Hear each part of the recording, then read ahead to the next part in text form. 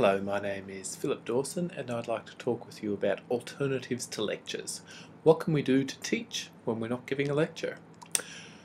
So I'd like to stress with you from the beginning that you are an instructional designer, not just a teacher. Your influence on student learning moves well beyond that lecture theatre.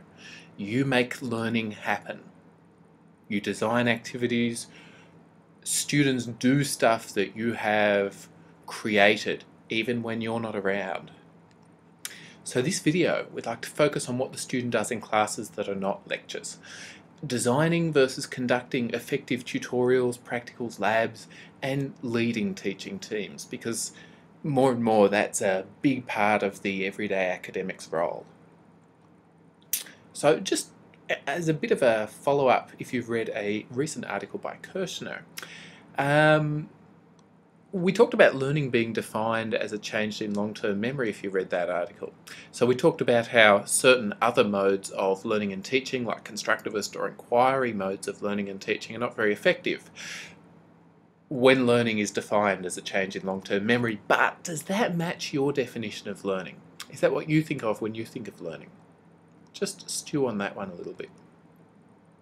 So you may have heard me talk about what is the use of lectures. Lectures are the things we're finding alternatives to here, and have talked about how lectures are as effective as other modes of delivery to transmit information, so lectures are great for that.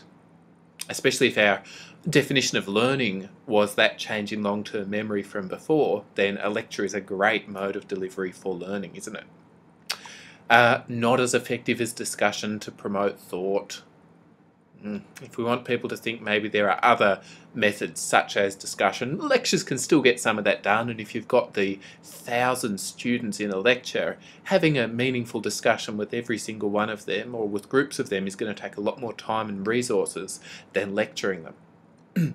But lectures are actually ineffective. They tend not to work for social or personal development, to teach values, to inspire interest, to teach behavioural skills.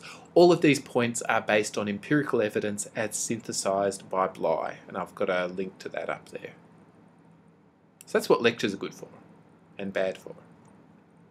So if we want to promote thought, to stimulate social or personal development, teach values, inspire interest, teach behavioural skills, if we want you to think differently, more deeper, develop the ability to do something, or change the way that you think about something, then we need something in addition to or instead of lectures. Lectures are not going to be enough, and you might be hard-pressed to find lecture-only courses out there, but they do exist. I hope their goals aren't to do any of these, because they're not very effective if they only use lectures to do that. So we need something else. So let's start off by talking about what makes a great tutorial. When I say tutorial, also substitute in laboratory or practical or whatever else it is that you do that's a class that's not a lecture. What makes a good one? There's a lot of craft, there's not a lot of science. I can tell you things from my experience as a tutor and as a designer of tutorials. I can't tell you a lot from the science, I'm sorry. This video has some thinking points then, but actually as it's a lecture, I don't think it will improve your behavioural or social skills as a tutor by a large degree. Even though this is a video lecture, it's still a lecture, it's still the lecture mode. So I don't think this video will make you a better tutor. It will give you some information to hopefully think about though. And I think one of the best ways to develop your skill as a tutor, as a designer of tutorials, is to discuss the craft of tutoring with peers. So, designing great tutorials. Well, think back to your first tutorial experience as a student. It might have even been your first class at a university. It might have been maybe in the second week of semester, and although it wasn't the first class, it was the first time you were forced to venture out and talk to somebody. What was that class like? What was that first tutorial you ran like? What advice did you get? I got very minimal advice. I'll confide in you that the advice that I was given was to watch out for large groups of ethnic boys in the tutorial. these ended up not actually being a problem at all to me, and the large groups of ethnic boys were actually one of the best resources I had in the tutorial. But I was given very, very little advice on how to be a great tutor. What do you know now that you wish that you knew then? Watching out for large groups of ethnic boys was pretty crap advice, I've got to say.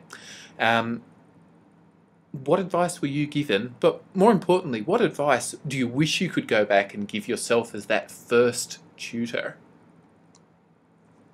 So, I guess another way we can think about improving tutorials isn't just what advice would we give ourselves, but what does tutoring actually look like in terms of our workload and our students' workload? So, this might be your time if you take a unit that I teach. The majority of your face-to-face time in units that I run tends to be in a peer learning group or some sort of structured time with colleagues, and a small amount of it's in the lecture. So we can see here that the tutorial or peer learning group or practical or whatever, time-wise, is actually taking up more time of yours than other modes of teaching. So perhaps you could think of it in terms of your learning. Well, I might ideally think that your learning is 50-50 split between my lecture and something else like a peer learning group. I've had feedback before that supports other variations on that pie chart. Or let's think about it in terms of my preparation time. Is this really very fair that for me, the lecture, that big blue part, really takes up the bulk of my time in preparing, yet for your learning and your time, the lecture might only be a smaller part, or at best half of it? Maybe I should reconsider how I spend my time, and I'd like you to think about the units you teach. What do those pie charts look like for you? Do you spend more time preparing for lectures or tutes? Do you spend more time teaching lectures or tutes? Do you think students learn more from the lectures or the tutes? If you find that you spend a lot of time on the lectures, the students don't spend a lot of time on the lectures, and the students don't learn much from the lectures, perhaps considering a refocusing of your time might be worthwhile to improve actual student learning. Another way to think about tutorials is, well, how do our students spend their weeks? What does the average student week look like? And this is number of hours spent by Australian students per 7-day week. And we can see that things like travel actually takes a lot of time from the student's week. Do we consider that typical students spend 6 hours a week travelling to and from campus? We can see that they're spending a fair bit of time on campus excluding classes. So even outside of our classes, it's that roughly 8 hours per week doing something. We can see they're spending some time here preparing for class, 10-ish hours per week. If you believe the 10 or 12 hour per week per unit expectations, then sadly these aren't borne out in what students actually do. And we can see that including classes, students are spending, depending on gender, 17-ish hours per week. So students are spending their weeks a reasonable amount on campus, a reasonable amount of that doing classes. So our tutorials factor into some of that, but compared with everything else on this page, our tutorials are a relatively small amount of the students' time per week. But what aren't our students doing? Well, in that same survey that gave us that lovely chart on the previous slide, it was found that half of Australian university students never or only sometimes discuss class with peers or others outside of class. So this is pretty scary stuff. Half of our students are practically not discussing what we do in class with anyone else. Half of them are also not asking questions, like ever, or only really rarely. Half are not really working with students during class. Now, we can't control this. We can't force students to do stuff, and particularly discussing stuff with peers or others outside of class, we can maybe build some tasks that require that, but we can't force them to do it. But within our tutorials, we can create an environment where this is more likely to happen. And I would urge you to consider how we can get this half of the Australian student body doing this stuff in class. So how do we design tutorials for discussion? First off, focusing on a learning outcome and communicating that explicitly to the students. The unstructured kind of, let's just have a chat about X. I don't know if you've been in a class where that's worked well. I don't know if you've been in a class where that's worked badly. I've been in both of those. There may be a bit of an art to making that unstructured discussion work well. My encouragement to you, particularly if you're designing tutorials for inexperienced tutors, is to give them explicit questions to ask that relate to a learning outcome, and that learning outcome relates to the assessment. Really clear tasks. Perhaps design the task, maybe a tutorial worksheet, maybe a question, whatever, and run through it yourself. Find a partner or colleague who you can say, let me just say these words on this tutorial sheet to you. I try to never go into a classroom with a tutorial sheet or a peer learning group agenda that I haven't physically said all of the words on it. This is a tough one, facilitating, not dominating. You know so much about this content, but if we go back to learning being what the student does, you doing transmission teaching in the tutorial just kind of turns it into a suboptimal lecture. Knowing when is that right time to step in is difficult. I would argue that the time to step in is when you can help steer the conversation towards the outcomes that you're after, or when you can correct a misunderstanding that the group's got, or where you think that it's really going to save the group a lot of time if you jump in and tell them this snippet of the information that they can then build on.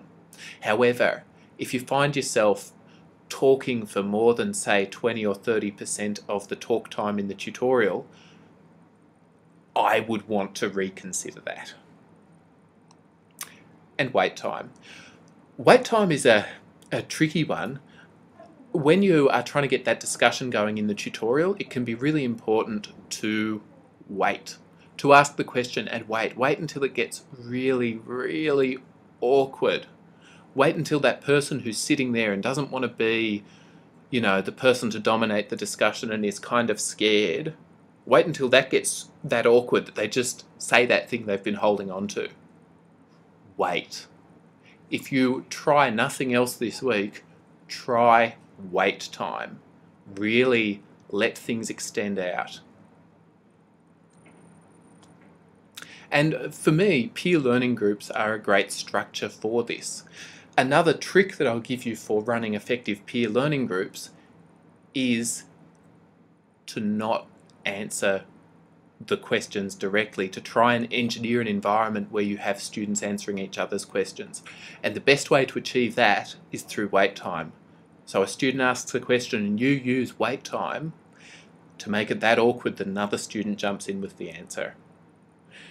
Once students get into the habit of doing this as a matter of routine, you can sort of step back. So designing tutorials to elicit questions, because remember this was one of the things that 50% of students aren't doing or are only sometimes doing. Does anyone have any questions? Is kind of strangely one of the worst things you can do to get anyone's questions. And particularly certain cultural groups don't respond well to that blanket, tell me about your weaknesses sort of question. So let's scratch, does anyone have any questions? If you're not sure if this works well, then just ask it at the end of your next lecture and count how many questions you get. However, see if you can try, maybe the following week, what is the most difficult concept from today's class? There's no admission of weakness to say that topic A was the most difficult out of the 5 topics that you showed us today. That doesn't show I struggle with topic A, that just says, here's my objective assessment of the relative difficulty of these topics. So my suggestion is to try what is the most difficult concept. Working on rapport building is really important and can sometimes work better in a smaller class than a bigger class. And timings. How do we structure a tutorial that gets questions? Well, we allocate time for there to be questions. We expect there's going to be questions. We build questions in. And again, peer learning groups, I think, are one of the better ways that we can get students to ask questions. Specifying tutorials, here I'm moving away a little bit from just designing them to how do we communicate these? Let's say we lead a teaching team. How do we get people to do this great design that we've built? You can go a fine-grained agenda or worksheet or lab manual. And if you've seen stuff I design, I tend to like to do that. Some other people prefer a topic or a question to use as stimulus. Here's something to get the discussion going. Some people like consistency across all tutorials. I tend to like that. When I taught a unit that had students across 7 different locations spread throughout regional Victoria, hundreds of kilometres away from each other, I wanted consistency so I could know that the learning outcomes were going to be the same. However, there is also another argument that the tutors should meet the needs of their specific groups, tailor examples to the local context, consider the prior knowledge that the group has, which may be different from the other groups. If you run the tutorial at, say, 6 p.m. on a Thursday evening versus the tutorial at 1 p.m. on a Monday, I would guess there are going to be different students going into those groups that may have different prior knowledge. Perhaps you might give your tutors the freedom to tailor to the specific needs of their groups. I like to have regular reporting or team meetings. I hate meetings. I will very honestly tell you this. I think meetings are usually a waste of my time and everyone else's, but regular brief meetings with my tutors with an agenda can get those questions from them, can let me know what bits are sucking about this tutorial design. But of course, you can just have tutors report problems as they arise. And if you have a great team of tutors, sometimes they will off their own bat tell you. So you can see here, I've got sort of my approaches on the left, which are kind of control freaky, and a more laissez-faire approach to specifying tutorials and working with that team on the right. It's up to you whatever approach you take, but don't let yourself fall into an unconscious decision about how you're going to specify tutorials and lead that team without thinking about the options. If you'd like to read more about leading teaching teams, let's have a look at the state of the actual. What actually happens in those teaching teams. Benjamin did a really interesting study of 5 teaching teams from various Melbourne universities and various disciplines, and for me they reflect a lot of the different variations between teaching teams I've worked on, and definitely those elements from my previous slide are present in the different teams. Which of the teams sound most like the teaching teams you work on, and which one would you like to work on and why? If you are considering improving a unit that's taught by multiple people, I think you should also consider improving or thinking about how you do team teaching. So, I have a challenge for you for this week, which is to choose one of these. And these come from Devlin and O'Shea's work on what do students from low SES backgrounds, low socioeconomic status backgrounds, need to learn at university. And I'll give you a little bit of a secret. In discussions with Marcia Devlin, essentially her thoughts privately were that a lot of these are just good teaching practice. They're nothing to do with students from low SES background. Those just happen to be the people who were saying that. So I think these points I'm going to go through are some really great practical, actionable tips to do better tutes. So, teachers who are good teachers are those who are approachable and available to guide student learning. You might want to work on those. How do you be approachable? That's some of that sort of soft magic in the classroom. It's the arriving a little bit early, knowing the names, having that casual chat, being there, maybe being there for a few minutes afterwards, maybe being there on the email or phone or Moodle. Teachers who are enthusiastic, dedicated and have rapport with students. You can fake the enthusiasm, you probably can't fake the dedication, they'll see through that. And you can build the rapport. Teachers who use language and examples that students can understand. We know examples are a really powerful way to understand a concept, but sometimes we choose examples from our own in-depth knowledge of a topic, so perhaps we can find examples from the student's context. Again, perhaps we can find language from the student's context. And teachers who provide clear expectations in relation to assessment. Students seem to care a lot about not having to wade through a lot of busy work to figure out what our assessment tasks are. And I know this is my behaviour as a student as well. I expect it's probably yours too. So my challenge for you for this week is to choose one of these and work through it. Really focus deeply on how can I be this teacher, because this is what the evidence suggests is what students want and what helps them to learn. And the other challenge I'll get you to think about is to get your tutors trained, or to ask what training is available to my tutors. What training have my tutors had? Because your tutors, I think, can be all of these things, and I encourage you to support them to become that.